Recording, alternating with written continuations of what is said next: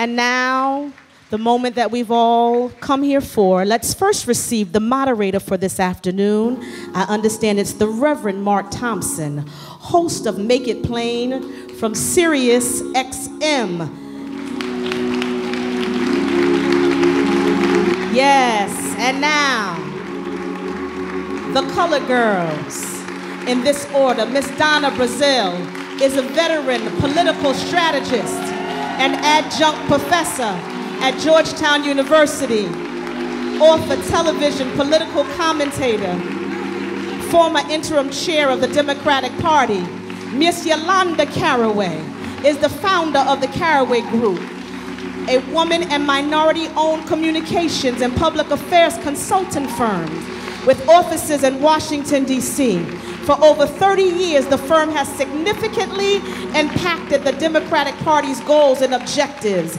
The Reverend Leah Daughtry holds the distinction of being the only person to serve as the chief executive officer of two Democratic national conventions, with responsibility for planning and executing all aspects of the 2008-2016 conventions. She is the executive minister of the House of the Lord Churches, and along with her sister, represents the 5th generation of ministers. Miss Minyon Moore is considered one of the nation's top strategic thinkers with extensive experience in political and corporate affairs as well as public policy. Former CEO of the Democratic National Committee, she also served as assistant to the president and director of political affairs during the Clinton administration. Put your hands together for the colored girls. Come on, let's celebrate them, Brooklyn. Let's celebrate them, Brooklyn. Let's celebrate them, Brooklyn. Let's celebrate the colored girls. Let them feel Brooklyn love. Nobody does it like Brooklyn. Come on, where Brooklyn at? Where Brooklyn at? Where Brooklyn at? Where Brooklyn at? Where Brooklyn at? Where Brooklyn at? Where Brooklyn at? Where Brooklyn at? Where Brooklyn at? Yes, where Brooklyn at? Where Brooklyn at? Yes. Come on, clap one more time for these beautiful women. They make us proud. They make us walk taller, put our shoulders back. All right, Reverend Mark, it's on you. Enjoy the conversation.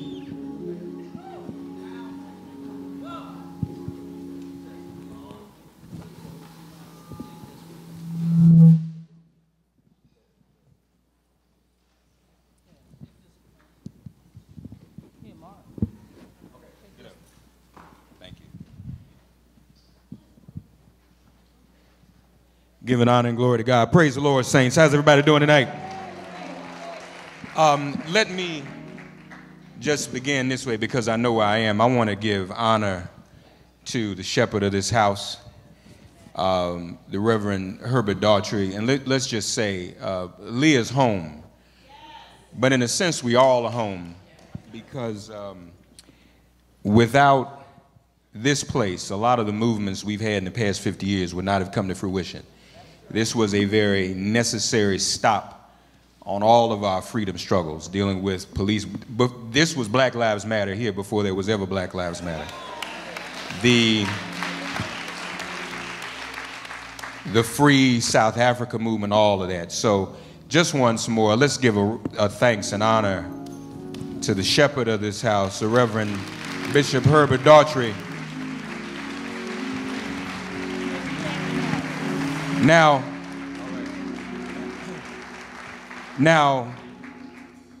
I was going to say, you didn't have to do that. I know what she got home to the First Lady because we know this just doesn't happen by itself. And he knew that. He missed the March on Washington to stay by her side while she was giving birth to this child right here. And that's why they've stayed together as long as they have. Every person I was married to Now hear me now. Don't laugh at me, Tony. Every person I was married to, when I organized and attended the 20th anniversary march, the 30th, the 40th, and the 50th, and the Million Man March, I ain't married to no more. So that goes to show you, when you stay home and don't go to them marches, you stay married. Let's hear it for the First Lady of this house. Amen.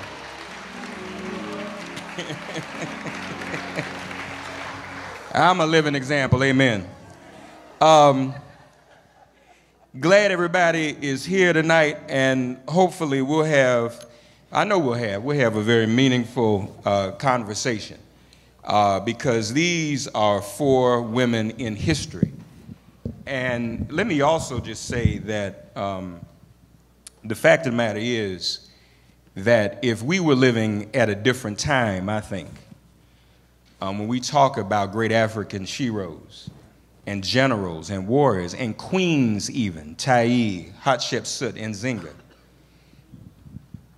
years from now, I think they're going to refer to these 4 in the same way, don't you? Because in their context, they have been our leaders, queens, and generals, as a matter of fact. And they all came up witnessing history, each and every one of them. Yolanda, how are you? Good to see you.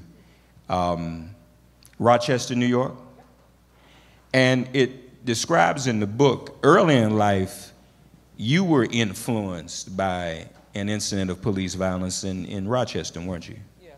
Tell us about that, if you would. Well, there was an incident back when I was a teenager, and a young man got killed, and we had riots, and we'd never experienced anything like that. Rochester was a predominantly white city. And my brother-in-law at the time was the head of the NAACP. He was also a minister. So he was always very involved. So I kind of tagged, I was a kid, I was like 10 or 11, and I always tagged along with him to all of the things. And that's really kind of how I grew up and got into the movement, was following him, my brother-in-law, who was like 15 and 20 years older than me. Yeah, we've been dealing with this police violence thing for a long time. Leah, right here in Brooklyn, there were at least 4 incidents in your childhood, and that spurned what was not yet called Black Lives Matter, but the movement right here out of this church, which also gave birth to another 4 that influenced you, the Big 4. Tell everybody about what was going on here and who the Big 4 were and how they influenced you. Sure, yes, thank you, Mark. Hey, y'all. Welcome to the house. You know, I grew up here in Brooklyn, and when I was a young child, there were a string of police killings. Clifford Glover, in fact, his sister is a member here. Where's Darlene? She's downstairs. She's a servant leader, and so she loves to serve. But Clifford Glover, Claude Reese, Randolph Evans, and of course Arthur Miller, one right after the other, were victims of police abuse of power, and so the community here decided that how many of these were there going to be. So it was particularly around the killing of Randolph Evans on Thanksgiving Eve 1976. He was killed by police officer Robert Torsney, that 4 men came together: my dad, Assemblyman Al Vann, Professor Sam Penn, whose wife is here, his widow is here. Where is she? Where's C. Doris Penn? Amen. Is here, and Baba Jitu Wiyusi from Wiyusi Shule, Uhuru Sasa, the nationalist community. They came together from their different strands of political thought to create a coalition that would eventuate into, first it was the Concerned Leaders and Citizens to Save Our Youth, and then eventually the Black United Front. And what I learned from their example is Al was an elected official, Sam was head of Brooklyn Core, Jitu was a nationalist, Pan-Africanist political thought, and my father was the minister. They had very different backgrounds, and they didn't agree on everything, but they agreed on the main thing. And so they came together to create this movement that changed the face of downtown Brooklyn, because we entered into a 1-year boycott of the downtown Brooklyn community. because when Robert Torsley was acquitted, we decided that we couldn't get justice through the court system, so we wanted the places where we spent our money to address the issue. We wanted to have them fund a scholarship fund to create jobs for Brooklyn youth. And we did that by boycotting downtown Brooklyn stores for a year. And in that year, we closed down Martin's. That's right. We closed down Corvettes. Then there was Mays. We closed them down. They could not survive the press of the community and the community's demands. So the two remaining stores, A&S, y'all remember A&S, right? I think it's Macy's now, A&S, and then there was Corvettes, came to the negotiating table and ended up funding the Randolph Evans Scholarship Fund in the name of the young man who was killed on Thanksgiving Eve. We still have that scholarship fund. We still give scholarships every year in the name of Randolph Evans.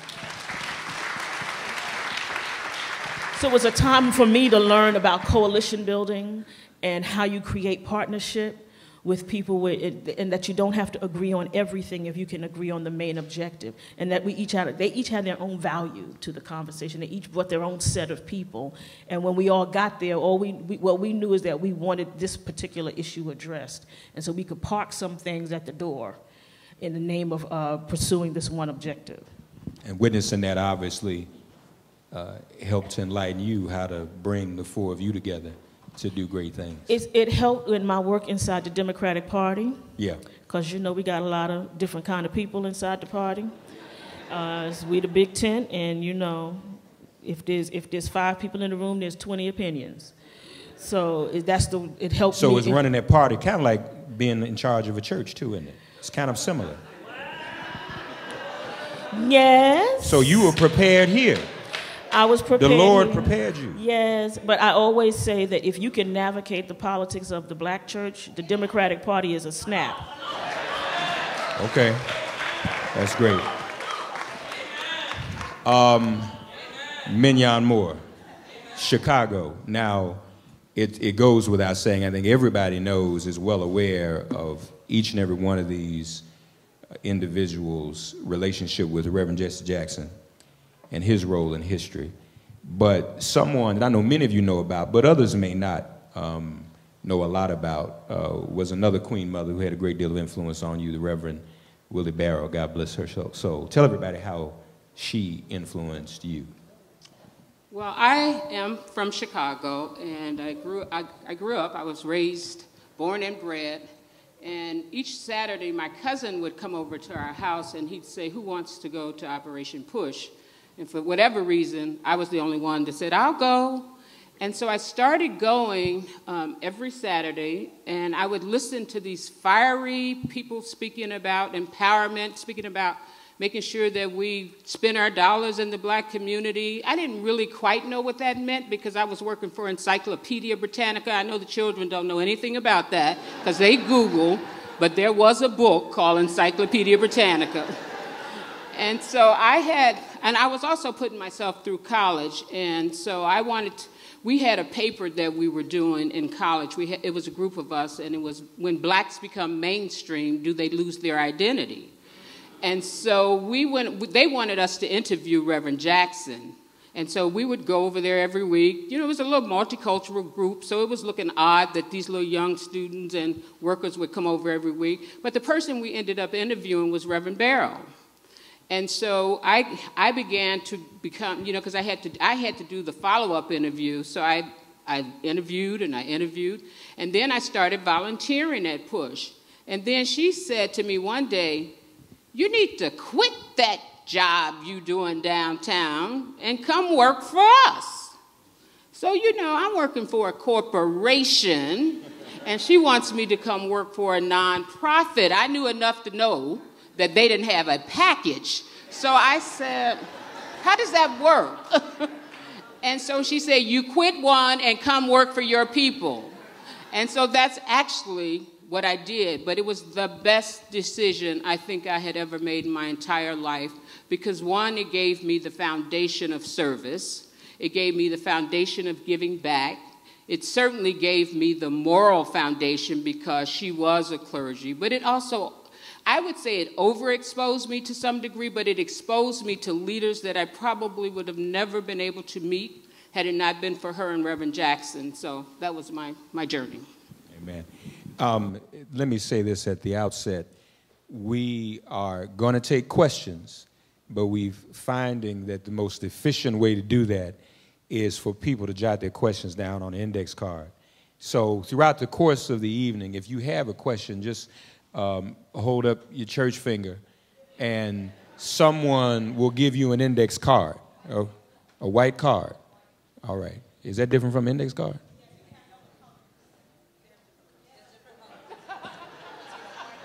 Okay. The white card is for the question. I got you. Okay. All right. I didn't know that. Amen.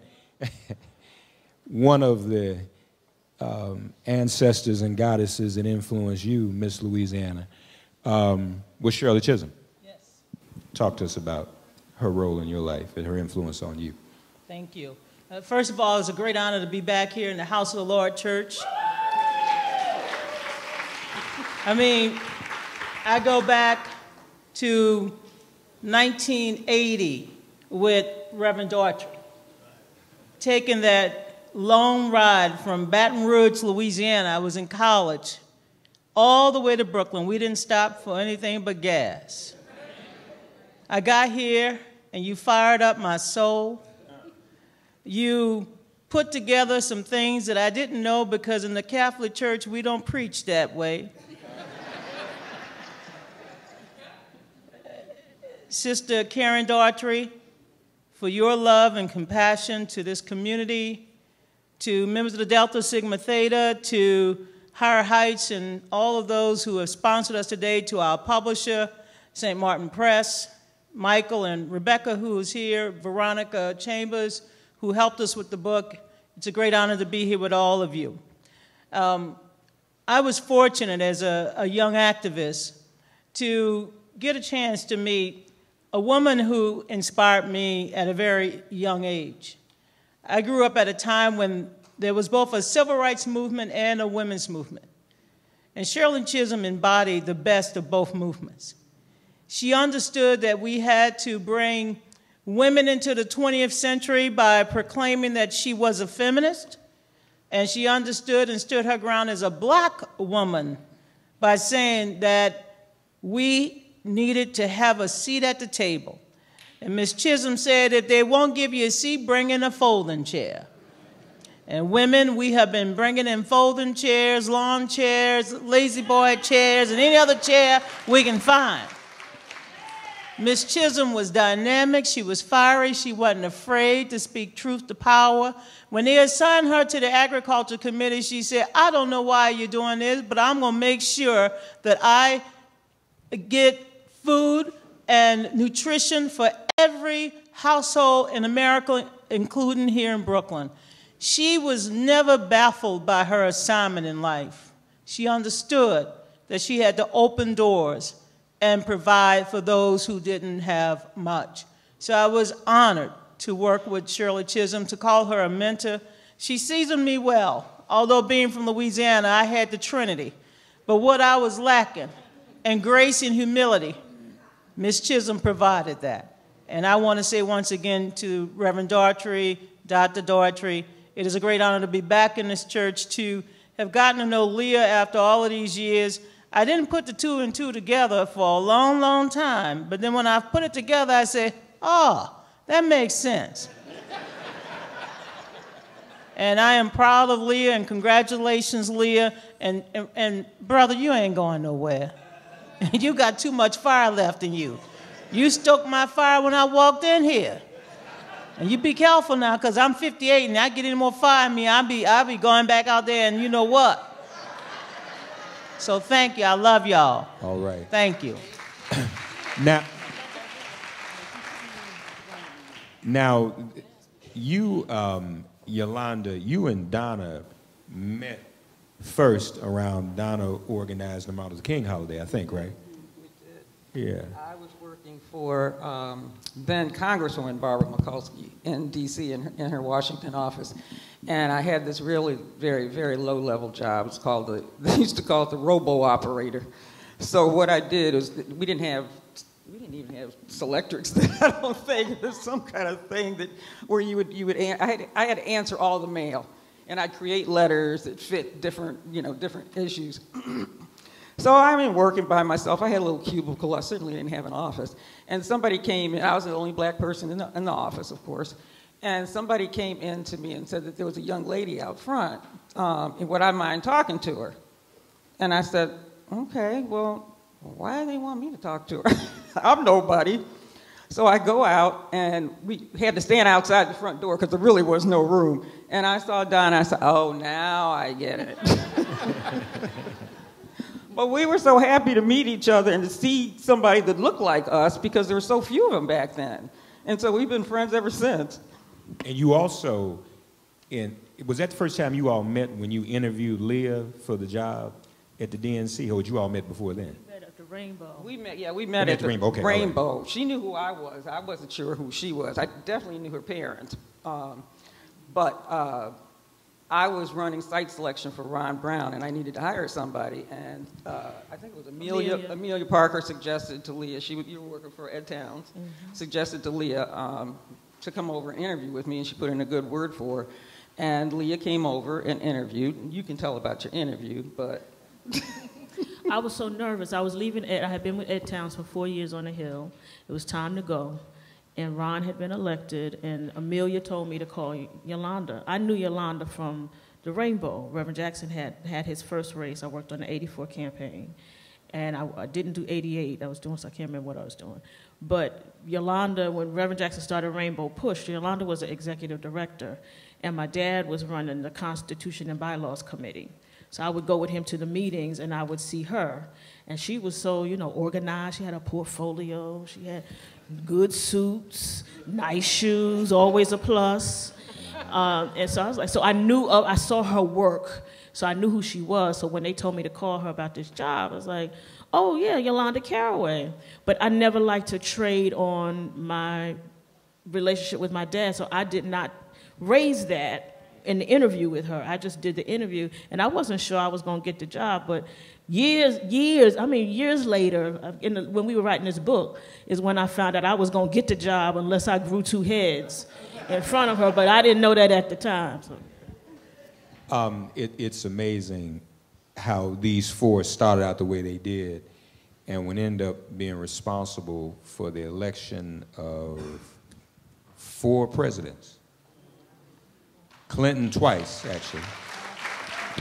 They elected Clinton, Gore, because he won. You're right. That's true. Obama. And Clinton again, because she won. And in terms of you and Minyon, I think this is kind of where, the colored girls got codified. There was a situation in the Dukakis campaign, right? And you all came together.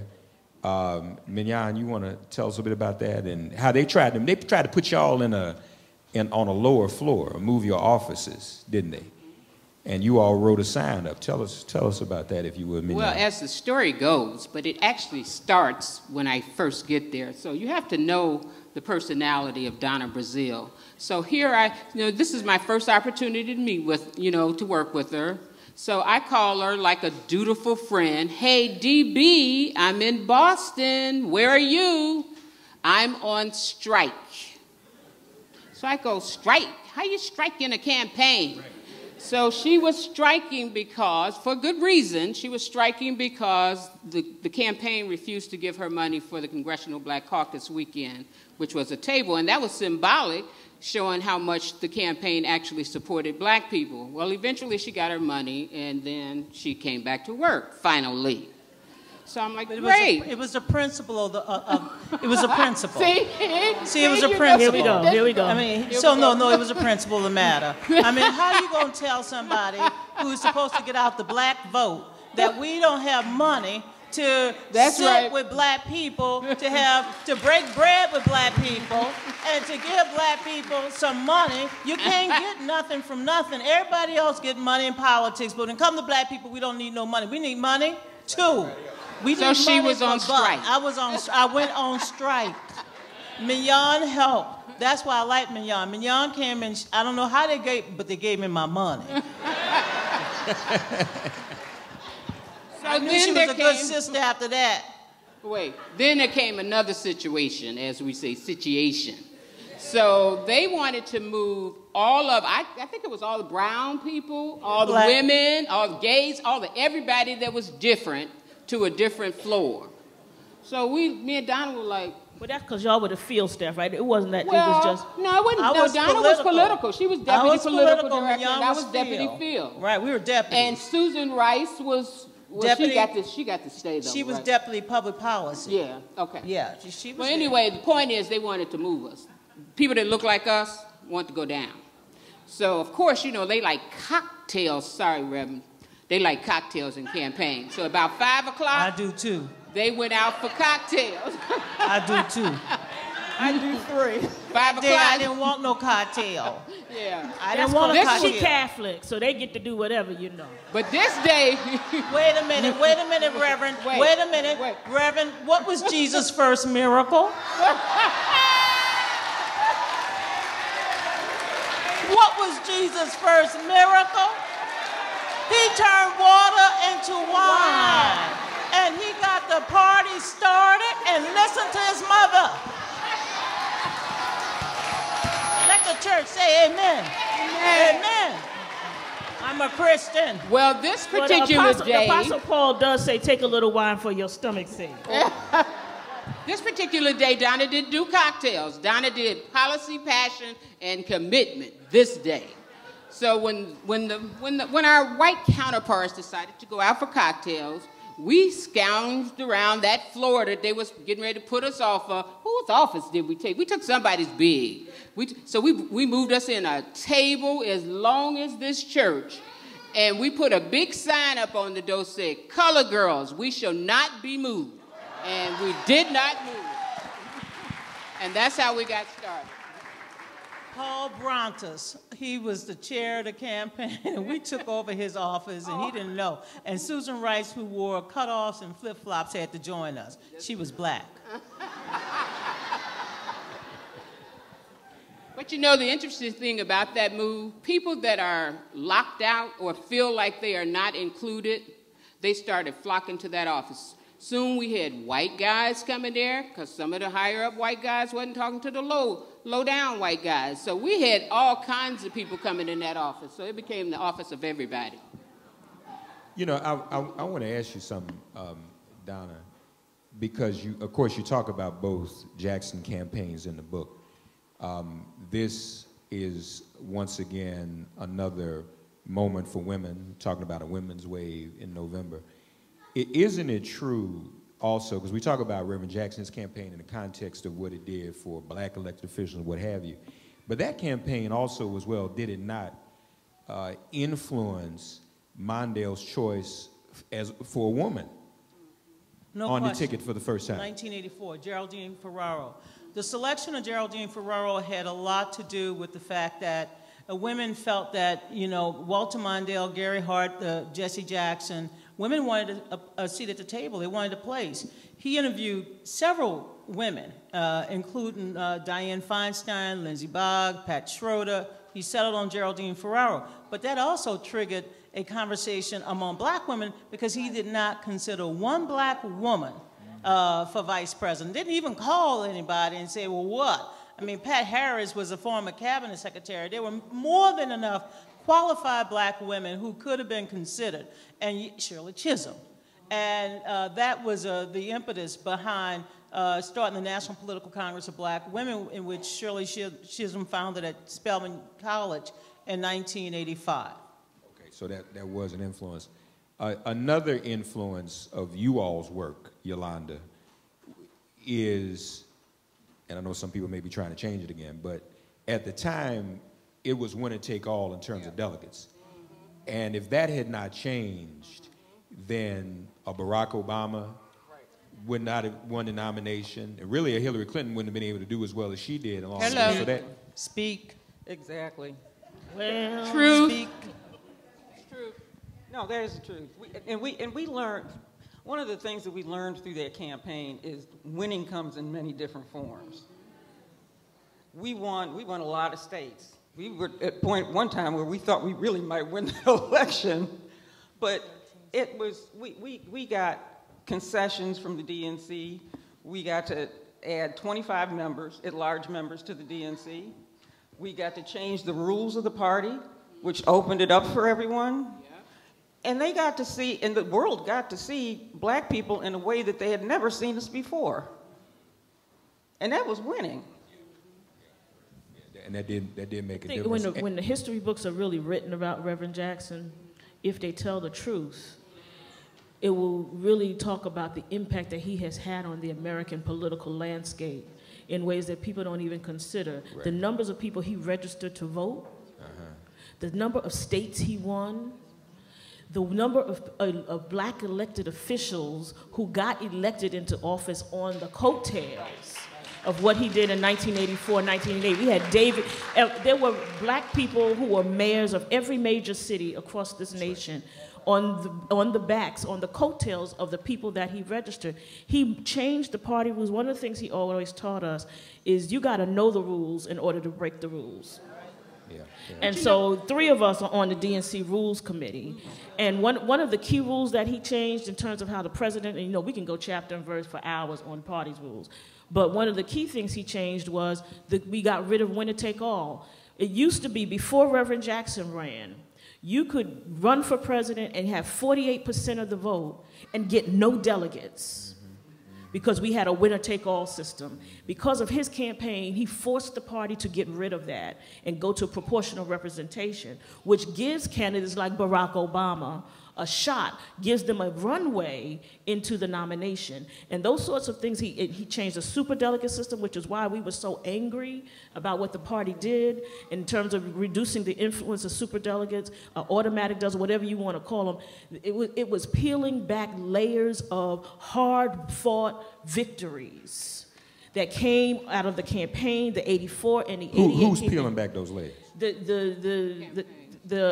Democratic Party changed the rules. But I mean, who in? Because I'm looking at 4 black women and what you all were able to do to change those rules and make it fair for everybody. So now who? What do the people look like that are trying to peel back those rules? But Mark, before you go there, he didn't just work inside the party and politics.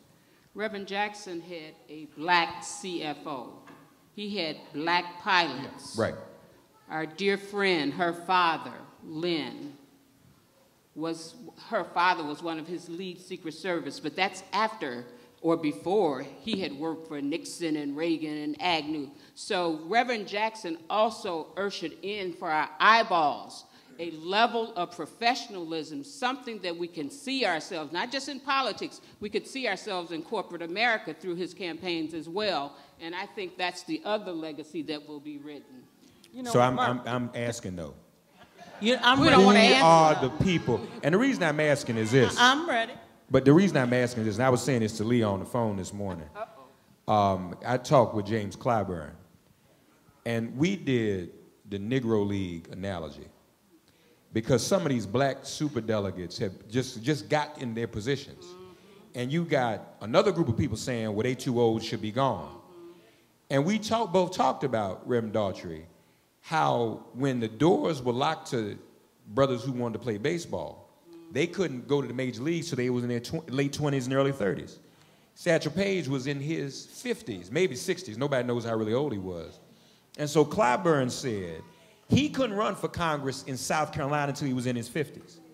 So it's unfair for some folk coming along younger to say, you too old, when the doors were locked to us before we even had a chance. So that's why I'm saying, who are those who are trying to reverse all of this? There's no question that the Sanders campaign... What do they look like? That the Sanders campaign wanted to dilute the influence of superdelegates, although superdelegates did not determine the outcome of the 2016. But it wasn't just Bernie Sanders. There are others who believe that we no longer need at the table, elected officials, party leaders, party activists. And as I told them, they're not going to take away my power. I have earned it. I've earned my seat. I'm not leaving the table. And if I leave the table, I'm going to have a coaster there because I'm coming back. And so it is clear to me, what worries me, Mark, more than anything, is that for those of you who don't know anything about the DNC rules, that Reverend Jackson ushered in proportional representation. Leah mentioned elimination of winner take all. Proportional representation means that if 48% of your vote come from black people, 48% of your delegates should be black. And as I was, at one point, I was co-chair of the Rules Committee, and I had a state come up to me and they said, well, they're Arizona. And they said they didn't have any Native Americans. I said, well, you go back and find them because you ain't going to get no delegates unless you put some Native Americans. So we have not just fought for black people at the table. We fought for women. We fought for gays. We fought for Hispanics. We fought for Muslims. We fought for young people. When we got to the table, we never had the luxury of being exclusionary. We opened the door and we said, everybody come in.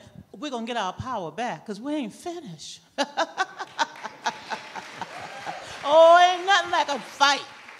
And nothing like a fight. For me, it's the age-old question. At the point now where the party is, and people of color and women and folks from the LGBT community are running and winning these delegacies and have reached levels of leadership that make them automatic delegates. So that now you're looking at a 2020 convention, if the old rules were in place, where half of the superdelegates would be people of color.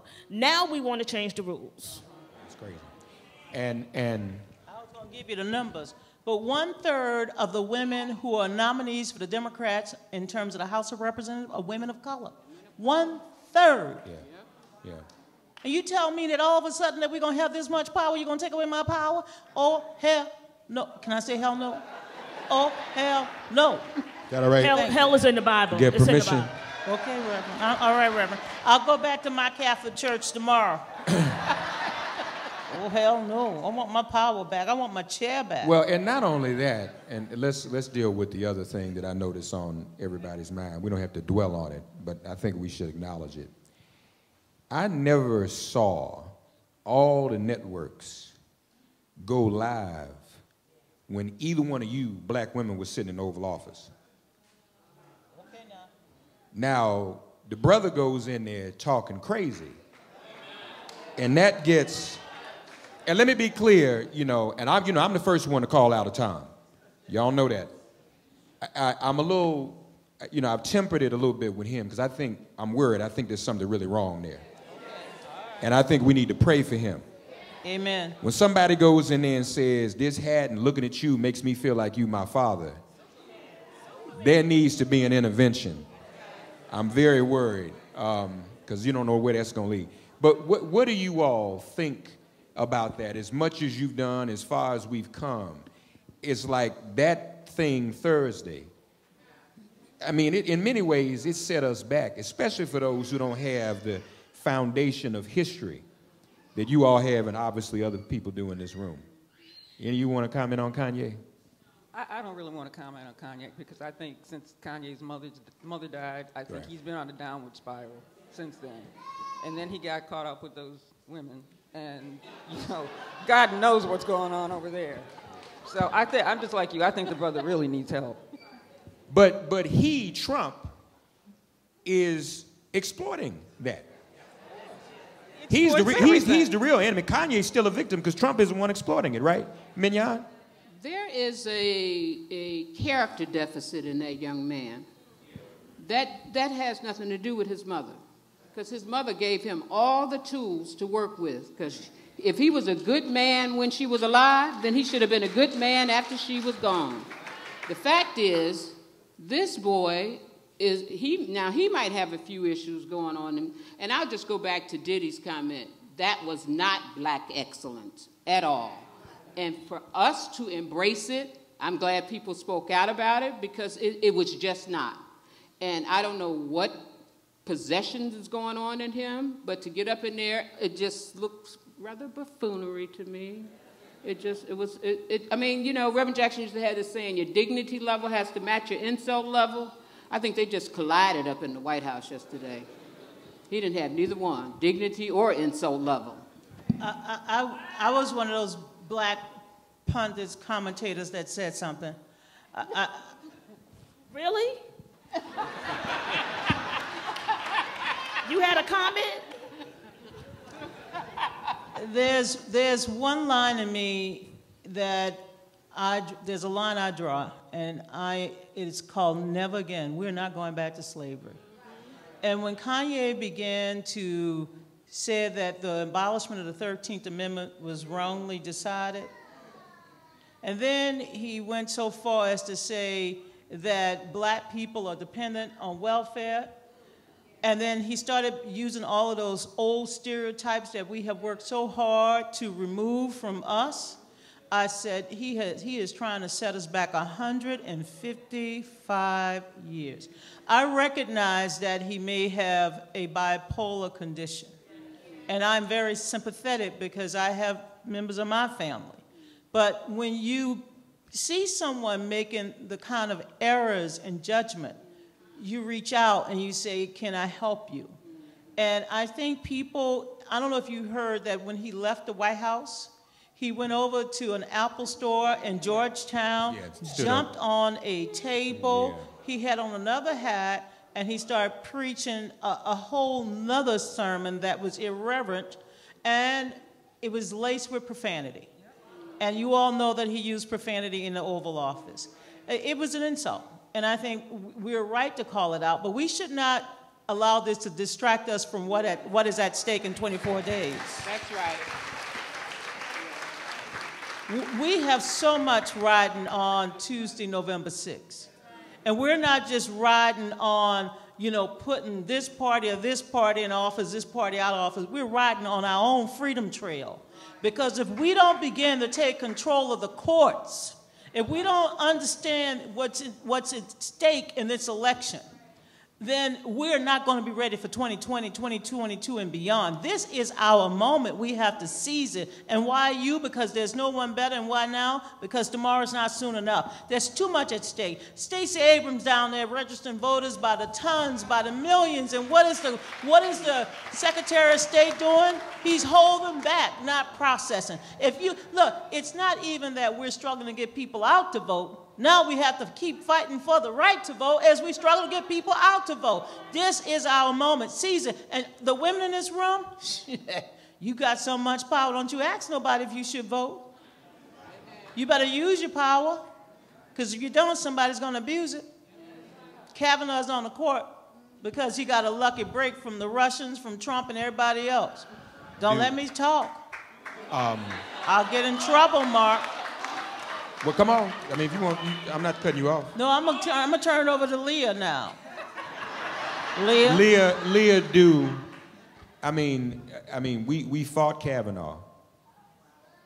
But the fact of the matter is, if it is true that 53% of white women voted for Trump in 2016, Kavanaugh was confirmed in 2016 by those votes. Are white women, do you think, more woke now and following the lead of black women? Because black women stopped Roy Moore, black women tried to stop Kavanaugh. Are white women gonna do the right thing on their own behalf even? In 20, well, I'm asking now, I'm just asking. I want to be optimistic, y'all say no? Lord, we ain't gonna make it. Here's what I think the answer to that was evident in the Doug Jones race. Because when Doug Jones in Alabama, white women still voted for Doug Jones. And black women, what did I say? Roy Moore, right. For Roy Moore. Roy, that's hard to say. Roy Moore. White women still voted for Roy Moore. A pedophile. Banned from the mall. Banned from the mall. And they still went to the polls this is after 2016, and said, yes, I will vote for the pedophile. So it didn't signal to me any great shift. And I don't want the white women to tweet me, talking about it wasn't me. I know it wasn't you. If you was part of the 47, God bless you. Okay? I mean, really, because they will. They'll send you notes. It wasn't me. Don't talk about the white women because it wasn't me. I know. I got some good white sisters. Love them like family. They are family. But I'm not talking about them. I'm talking about the 53%. I don't believe that there's been any wholesale change because the system works for them. And so because the system is designed to work on behalf of white women, and because they are part of the majority, there is no incentive really for them to see the dismantling of the patriarchy. It works for them. Why would you? Why would you? So I think there are pockets. I think this Me Too thing in Kavanaugh and places has sparked something in some where they realize, them white men ain't paying y'all no mind either. So maybe you ought to reconsider your alignments and come on over. Come on over, because I mean, we are consistently, black women are the largest and most consistent voting bloc in the nation. Where's my higher heights girl? And so we show up. But I told one of my sisters, listen, we're not voting to save the nation. We're not here to save you. We're trying to save ourselves. And in the process, the nation gets saved. That's right. But we are fighting for our lives, for our own communities, for our own children, for our own organizations. We know how to pick a candidate, size you up, and decide whether you're worth our vote. And in the process, the nation reaps the benefits of what we do as black women. Amen, amen. What we are seeing in the polls is that millennial women, and especially millennial white women under 30, are breaking.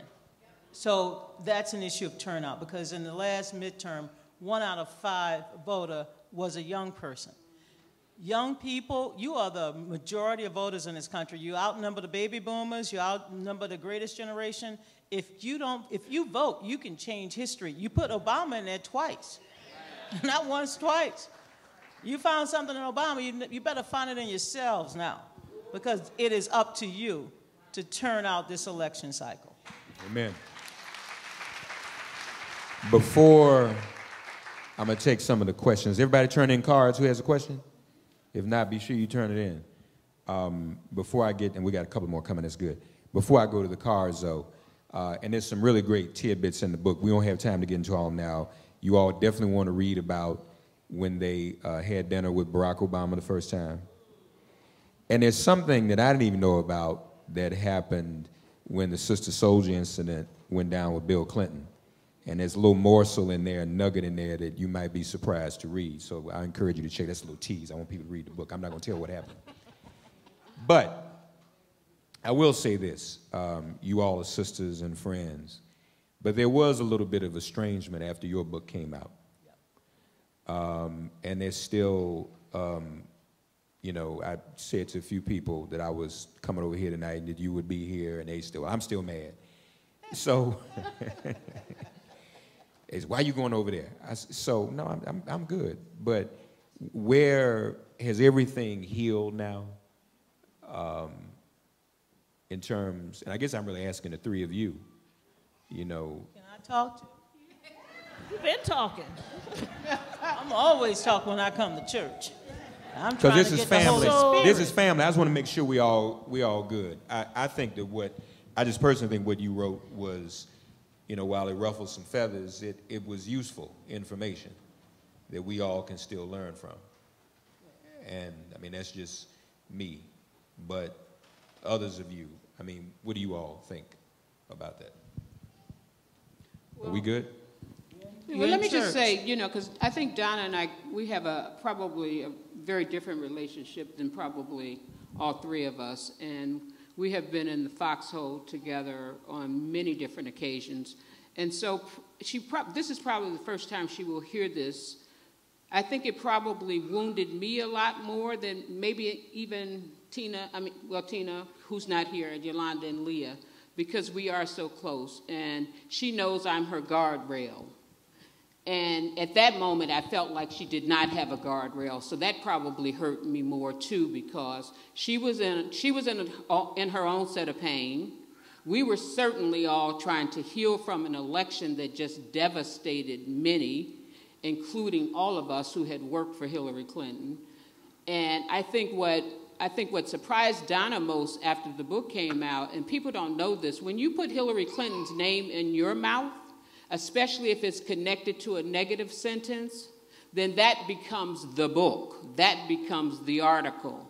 And while her book was probably about a lot more than that, that preceded everything. And unfortunately, we thought it was a different book, and Donna knows, she knows this. But you know what? We are not the housewives. So people shouldn't expect us to be brawling out in the street and cursing at each other. That's not what we do. We love each other, we duke it out, we come over, we let them cook for us when they mess up, and we bring juice. But, in the end, we thought it was very important not to just say we got this great relationship and we never have problems. And that was one of those moments where we really had to work at it. All right. And I would just say, look, Donna is a prolific writer. Yeah. She writes about everything in the old-fashioned way, on notebooks, on paper, with a pen. And that's part of how she processes. And I wish I had the discipline that she has to do it.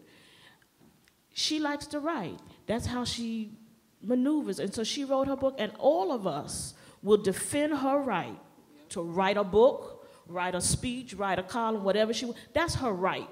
And she ought to do that as long as she wants. And we always defended that. We just disagreed with some of the content and had alternate opinions, or, as grown folk do.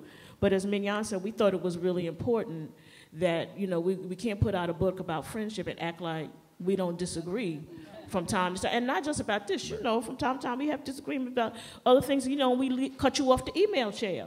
Yeah. Email chain. You just get lost. You just get dropped from the message chain. You get ghosted. It's called ghosting. Is that what ghosted? We just ghost you till we feel like talking to you again, and we add you back. I asked Yolanda if she had anything to say, because I have 2 words, or 3, maybe 4. Go ahead, take 10. Take 10. I was in a lot of pain. I have spent my entire life in politics. I've given up everything to help people.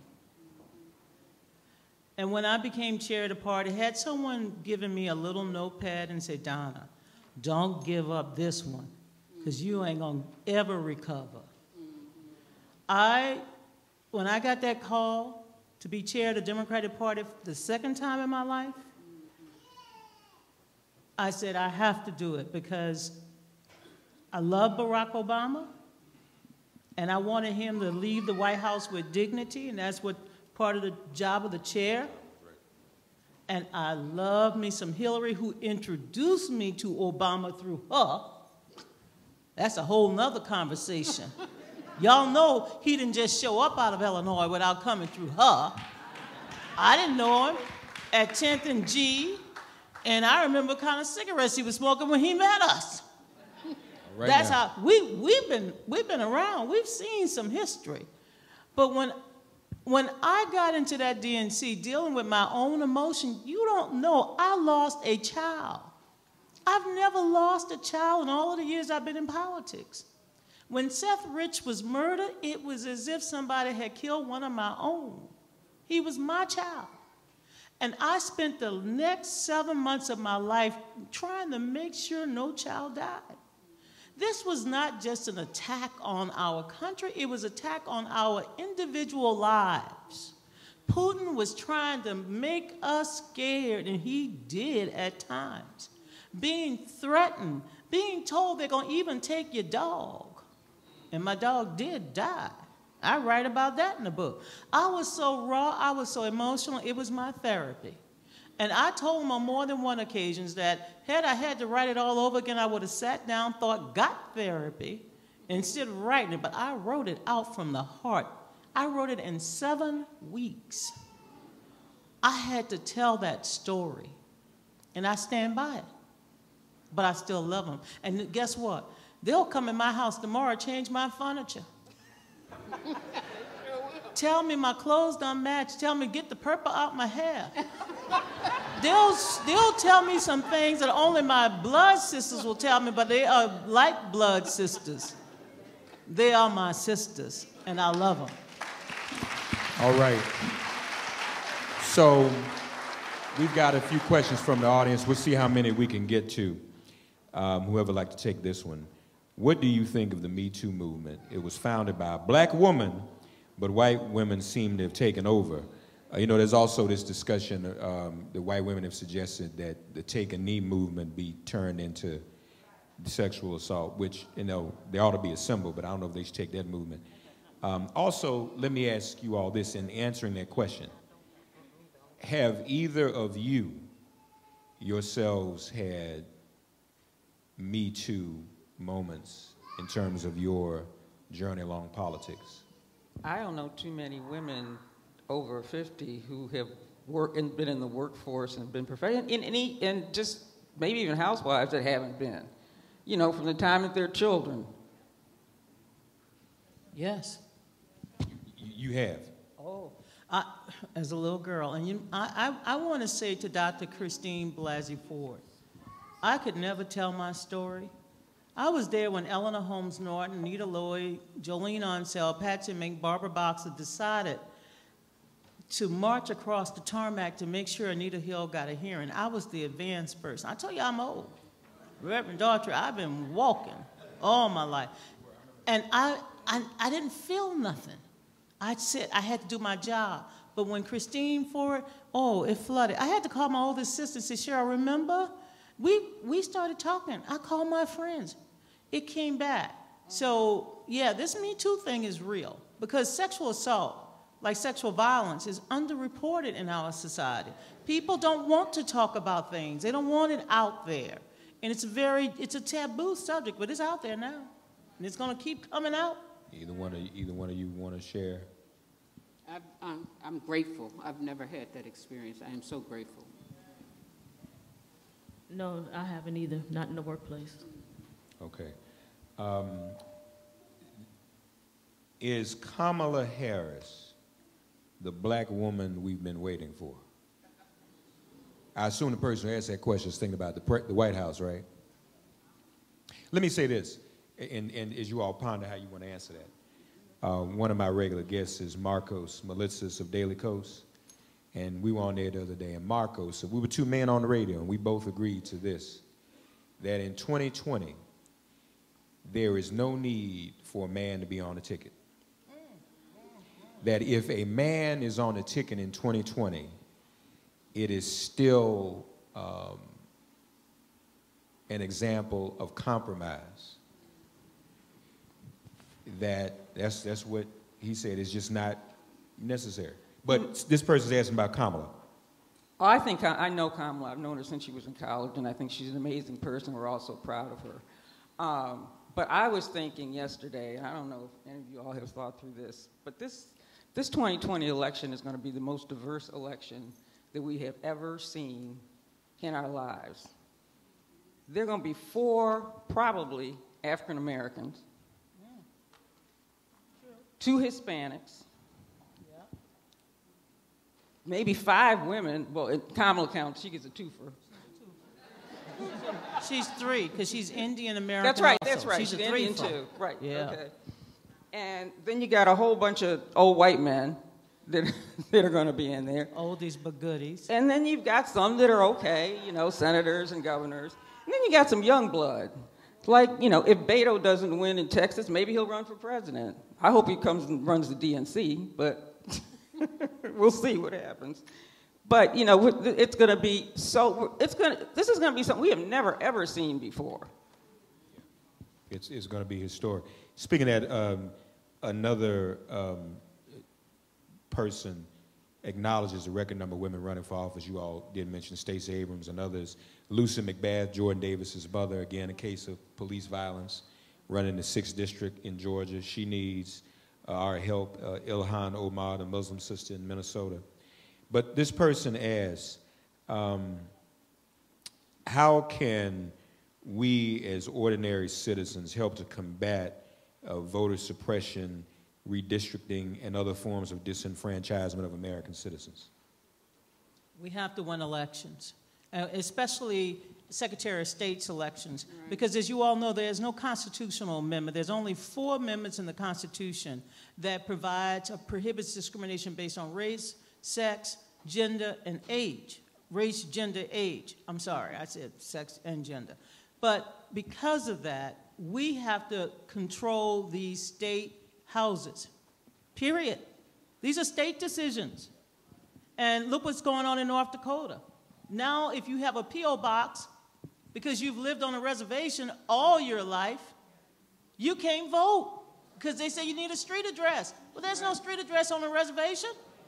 And in Indiana, they have purged over 400,000 people. 400,000, mainly in Marion and Lake County. Lake County is Gary, Indiana. Remember the Jackson 5? So this is why we have to win elections.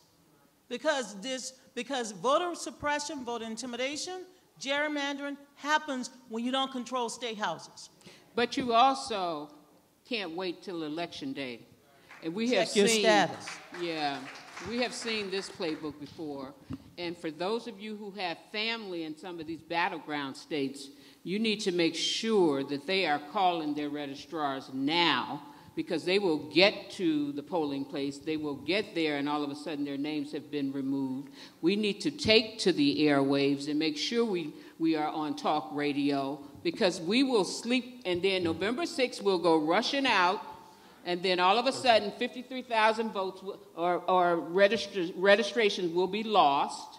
We've seen it happen. Listen, we saw it happen in 2016. Take nothing for granted and use your power right now, today, when you leave here.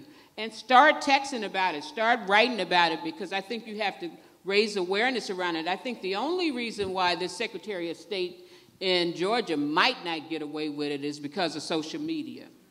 And they just blasted him. But that's just how important those Secretary of State's offices are. I'm sure we all remember Ms. Harris from Florida. And people don't think those jobs are important, but they're the most important. Speaking of Florida, I'm going to go to the next question. It's very specific, but it's an in-depth question. The gubernatorial race in Florida, with a black man running, our brother Andrew Gillum, shout out to that brother. How will Hurricane Michael's devastation impact the voting on November 6th? Those who lost property may not be thinking about voting and may not have proof of address. The suppression may take advantage. What can be done? The good news is that Andrew Gillum is already on top of it. Yeah. The Lawyers Committee for Civil Rights and the Law filed a lawsuit not only to ensure that those voter registration records are preserved, or to give people opportunity who were not able to have their registration status confirmed before Hurricane Michael. We will have I guess, an answer. They also filed in Georgia with 3 of the counties impacted by Hurricane Michael. But yes, if anybody who knows anything about the Pensacola, Panama City area, that is a pocket of black folks. Every southern state has a pocket of black folks, and that is a pocket of black folks. And so they're already on top of it. But let me also say this. They need help, folks. Mm-hmm. FEMA is not going to arrive. Trust me. FEMA is federal employees missing in action.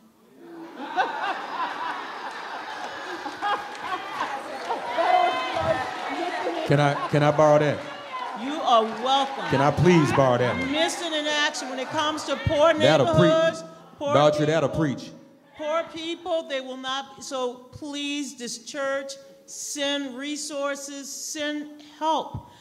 We write in our book how when Katrina made landfall and I needed help, these sisters stepped up to the plate to help me. Yes, my sister Ziola still has Minyon's furniture. My sister Lisa still has many of Yolanda's designer's clothes for her children. When my daddy was passing through this world, Leah was there. This church has stood by my family, these sisters. You stand by the people of Georgia and Florida. And by the way, don't forget the folks in South Carolina and North Carolina. FEMA is federal employees missing in action. Speaking of, amen, I like that. Speaking of clothes and cooking, the book will also reveal Yolanda's nickname, the Black Martha Stewart. So, question, how do you take over the DNC? How can we help? Let me just add to that. Because, and I'm one, full disclosure, was a Democrat, left the party, formed a black political party, came back. the Emoji Party in D.C. But I learned, though, I mean, with you all's influence and so many others, the Democratic Party could be, kind of was, kind of is, a black party. Because we are the most loyal constituency in the party. We just need to make sure the leadership and policy doesn't take us for granted and reflect that. So numbers-wise, we got it, right? Or do we not? So the question is asking, you know, is it ours? If not, how do we take it over? I mean, what do we do? You talking about the DNC? There's the operational arms of the party, the DNC, the Democratic National Committee, the Congressional Campaign. Though, you know, those are organizational things, and they have their rules about who gets elected and how to get elected. In terms of the DNC chair, we're not the majority of the DNC members to elect a chair. We have to be in coalition with other people to elect a chair. But there are the hidden apparatus of the Democratic Party, the donors, who tend to follow the traditional way of doing things, the pollsters, the media buyers, who tend to follow a very old, traditional path in terms of who they're going to support. In the case of Andrew Gillum, for example, he ran and raised $7.7 million. He did not have the support of the traditional donor players who were raised, and they were giving $37 million to his opponent. And so what you see now is with candidates like Andrew, with Stacey, with Lauren Underwood, with Lucy McBath, with Ayanna Pressley in Massachusetts, Johanna Hayes in Connecticut, you're seeing people who are running now and winning the Democratic nomination without the help of the party. Right. But they always did. Running without the help of the party, and what that indicates to me is a set of people who are saying, I don't need the party. I may have Democratic Party values, but I don't need the institutional structure. It would be nice to have. Yes.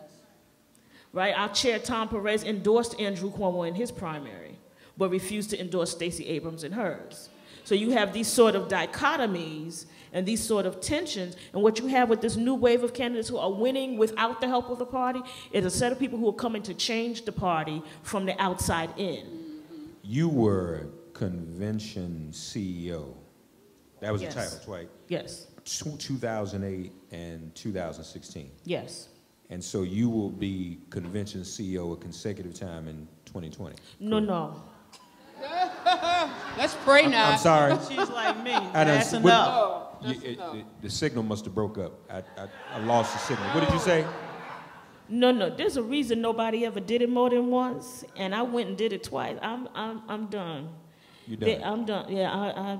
Unless Jesus comes down, speaks to me in both my ears, and says that I am called to do it a third time.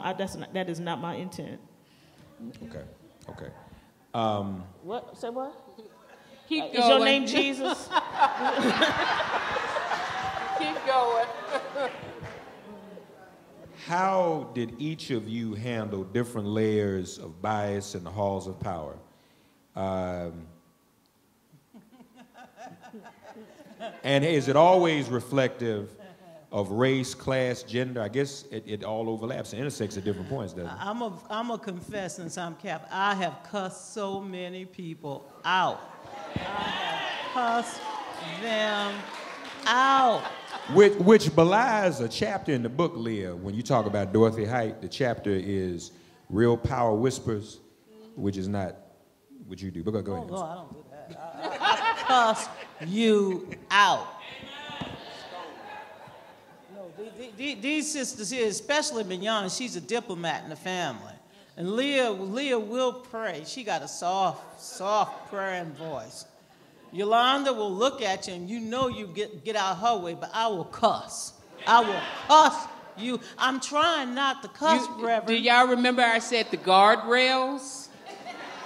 That's what I'm talking about. You out. I think people now know, don't even ask the question. I'll cuss you out. I'm so sick and tired of racism and sexism, homophobia, anti-Semitism. I'm sick of it. I want to live in a world where I don't have to fight no more. I'm sick of it. She's going to find something to fight about. Now, If you all look at page 105, how many of y'all have your books? Please turn to page 105. oh Lord, like a preacher. Oh, Lord. What's on 105? When you found the gospel, say amen. Second paragraph. We were intelligent and capable. We were also nurturing, so much so that occasionally one or two of us wondered out loud, it's dark, I can't see, out loud, but only among ourselves, do the men in power think of us as mammies? Are we the C-suite version of the help? Donna offers, well, we're not butlers, that's for sure. I do believe they rely on our faith, they rely on our resilience. They know we don't break easily, and they know that we have been through so many storms. Leah adds, and we're going to outwork anybody. Amen. May the Lord add a blessing to the reading of his word and the hearers thereof.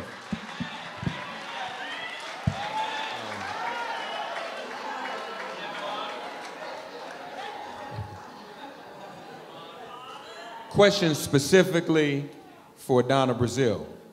Where does your thinking fall on traditional Democrats versus socialist Democrats? You know, if you call raising the wage socialism, if you call making sure that everybody have health care socialism, I've been listening to Republicans try to define Democrats as being so left of the mainstream that we're going to, I guess, run Venezuela. No, our values are values of inclusion, of empowerment, of ensuring that every American have a healthy start and a head start in life. And while the Republicans want to label us, I don't think we need to be labeled. There are those who believe that the traditional Democrats take too much money from corporate America. I do believe that as Democrats, we should be able to have a balanced portfolio where we're able to take money from the grassroots, but also those who, in corporations, there are a lot of nonprofits and corporations that are not antagonistic toward my interests. And I would like to make sure that they can also serve to build up civic responsibility. Hey, Starbucks is going to make sure that people get to the polls. Lyft is going to make sure people get to the poll. I applaud that kind of whatever you want to call it. I don't go with the label. I go with what's in the heart.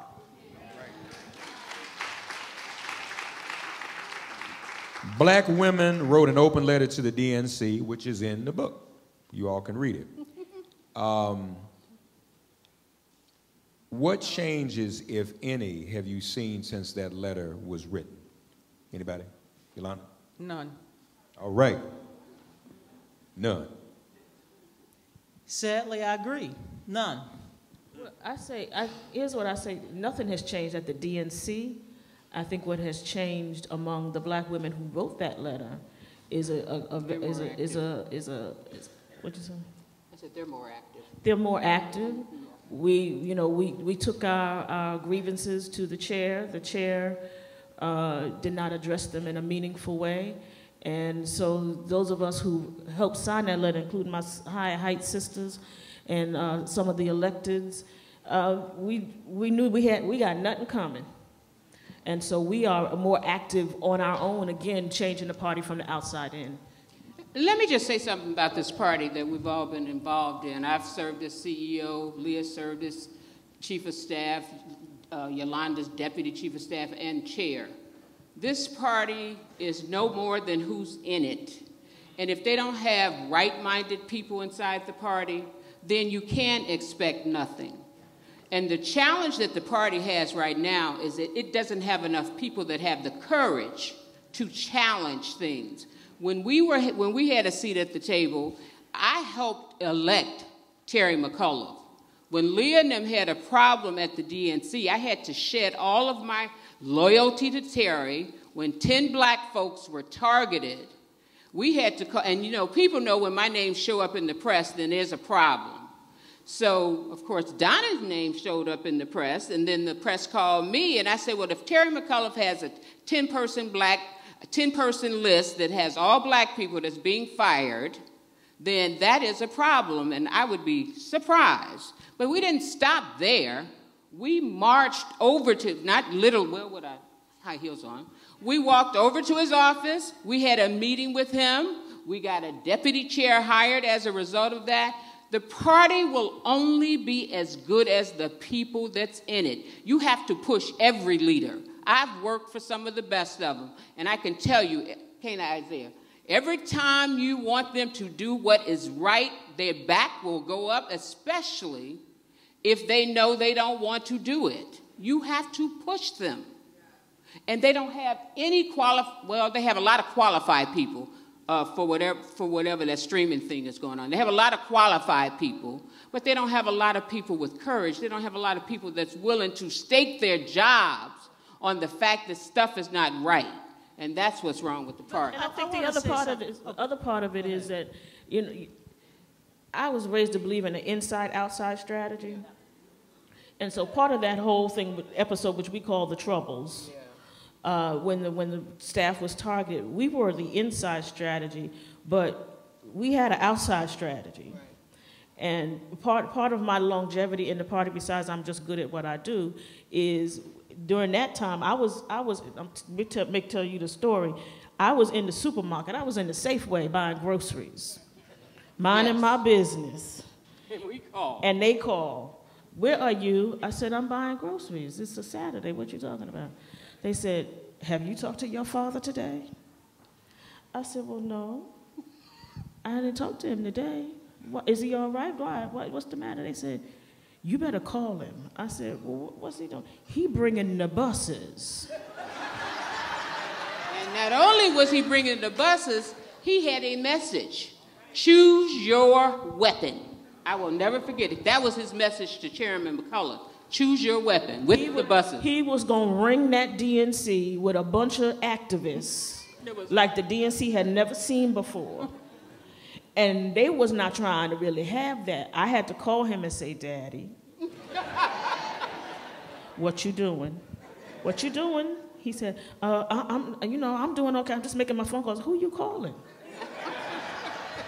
He said, you talked to Minyon? I said, yes. He said, well, I just hung up with Maxine. I talked to Charlie Rangel. I talked to Cleaver. I was on the phone with Clyburn, and I'm about to call, and I was like, oh, my goodness. I said, well, I'm not ready to be fired yet from the inside. I said, okay, are you really bringing buses? Well, I just hung up with the bus company. I remember that. Tear it up. So there was going to be, so you had the outside. Choose your weapon. Don't play. So, I knew between my nationalist, Pan-Africanist roots people and my church people, it was going to be a problem. That's right. It was going to be a problem. And so, you know, they were like, well, Terry, you about to have some buses. Let's get it on. And then you got the CBC man. And then by the time they said, Terry, we would like to meet, he's like, I'll meet. And God bless him, he was a good man, so he was unaware of the problem, and he promptly moved to fix it. But see, we didn't just meet. We actually strategized on the meeting. Before the meeting. Before the meeting. Even to the point that we all decided we were wearing black. And we also decided that we weren't going to tell Alexis Herman, who is one of our mentors, because she's the softie. So we had to leave her out the strategy until the end. But you have to talk. When you think you're getting ready to take on somebody, you got to know what you're doing. Tina was the lawyer. We knew that she would be calm. We knew that she would be measured. We knew that Regina would come in with an orange pantsuit on after we said we were wearing black. I mean, seriously, people. I mean, but anyway, the point is... because I was the beleaguered chief of staff, I was not in the meeting. Yeah, I was in my office. One that got clapped at when we came off the elevator. We were like, oh, we're so sorry. I was beleaguered and I was upset and oh my goodness, how could this possibly happen? And Terry, oh my goodness. And they were like, oh, don't worry. I knew everything they were doing because we had all strategized. But when here's the moral. When they're targeting the least of these. Yep, yep. The people who are at the bottom rung of the payroll for dismissal because they want to save money in order for a presidential candidate who is a multi-millionaire. It was the moral of what was happening, and we refused to be silent. I mean, that was a moment. And I'll never forget, we went out and had dinner later, and Senator Byron Dorgan walked up and said, how did this get leaked? Who did that? Who told the press? And I sat there, looked at him, and I said, I guess it was me.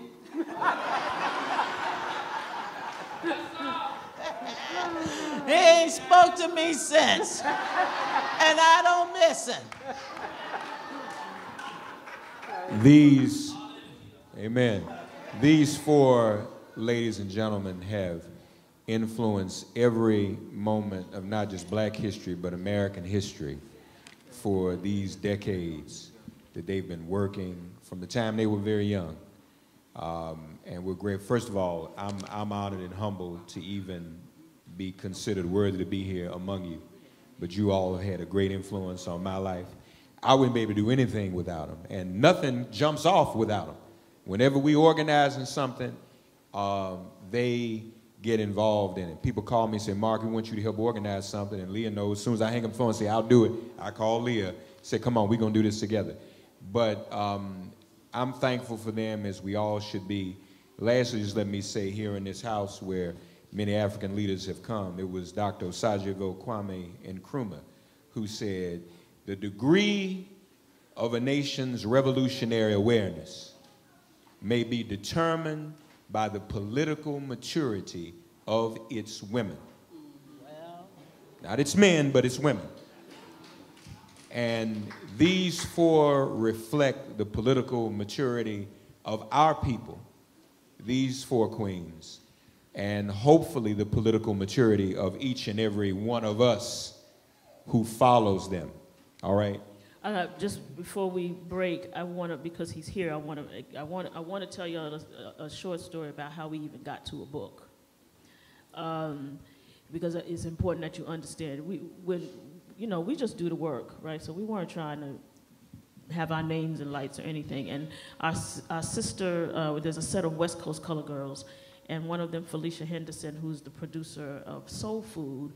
Y'all remember Soul Food? Soul Food.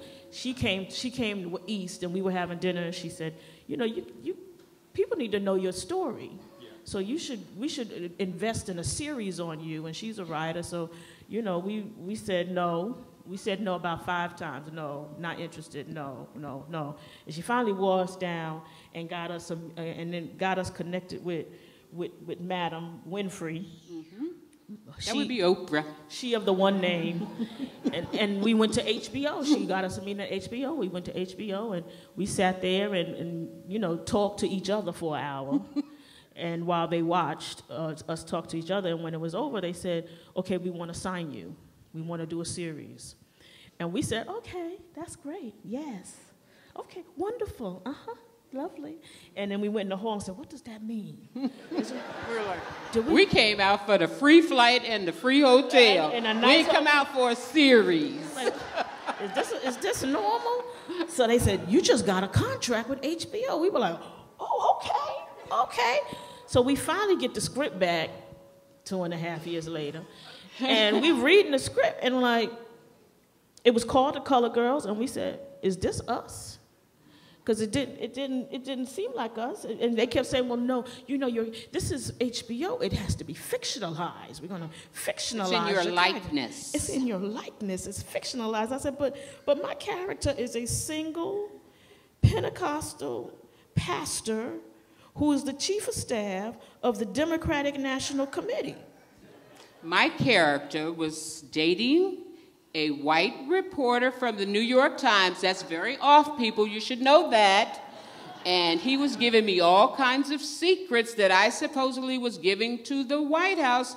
And by the way, I worked for the White House. I'm like, can't do that. It was nuts. And I was like, yeah, you can't. Well, it's fictionalized. I said, no, because the stuff y'all have me doing in this treatment would get me put out of church. I think she was really trying to make it like Scandal. It was crazy, and we went back and forth with each other because we already didn't want to do it to begin with. So we wanted to make sure we were looking at it with a pure lens. So we gave it to our brother, Isaiah Thomas, for him to read.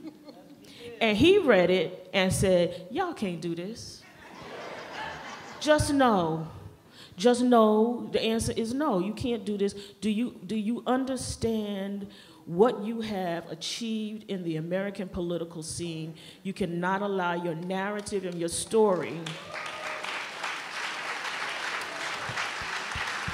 to be diminished like that. And since he's here, did y'all see Isaiah? Since he's here, I want to thank him in public for making sure that the work of fiction never saw the light of day. And he's the one that really got us on this path to writing this book. We love you, we love you, we love you. And Lynn is here, we love Lynn. And Zeke, the son, is like the best DJ ever. Ever. So we're glad to see you, and we want to be sure in this forum to thank you publicly for all that you have meant in our lives. So there are two brothers that we have to thank. The other one is Mark.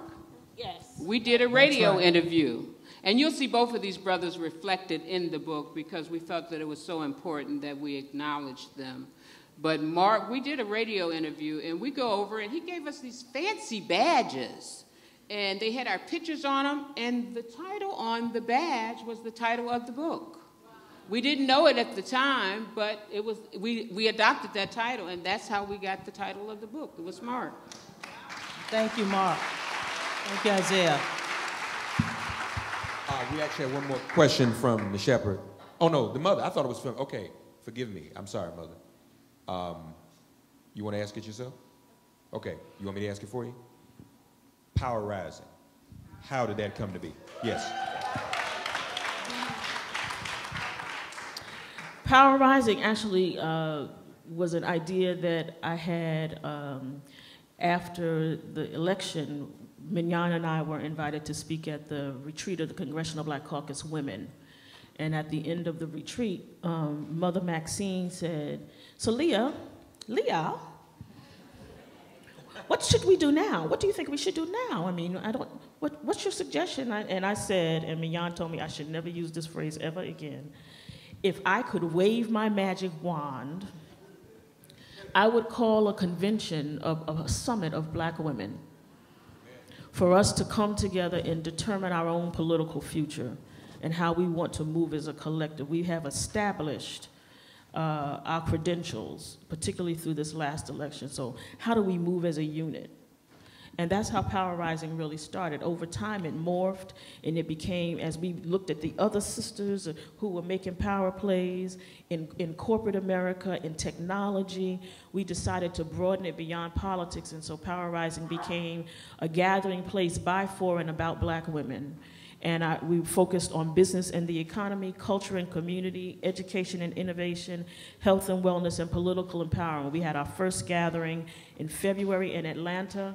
1,000 black women from 40 states came together to map a path for us. We're meeting again, sisters, February 2019 in New Orleans, where we have LaToya Cantrell as the mayor.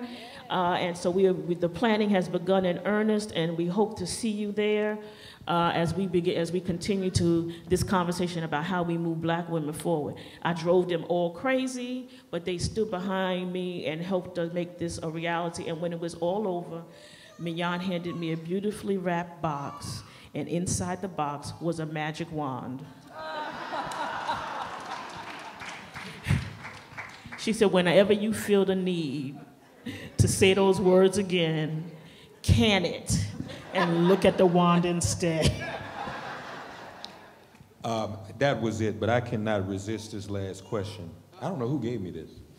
This is your question? Uh-oh. Why don't one of you run for president?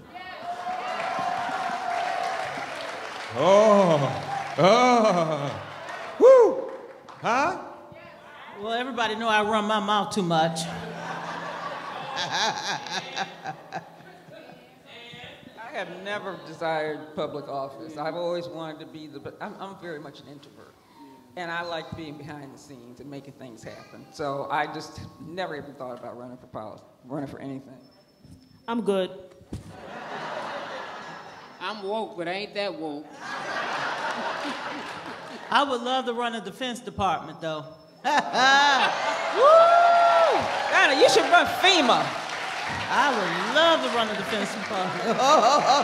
You need to run FEMA. Ain't no, don't study war no more. Here I come.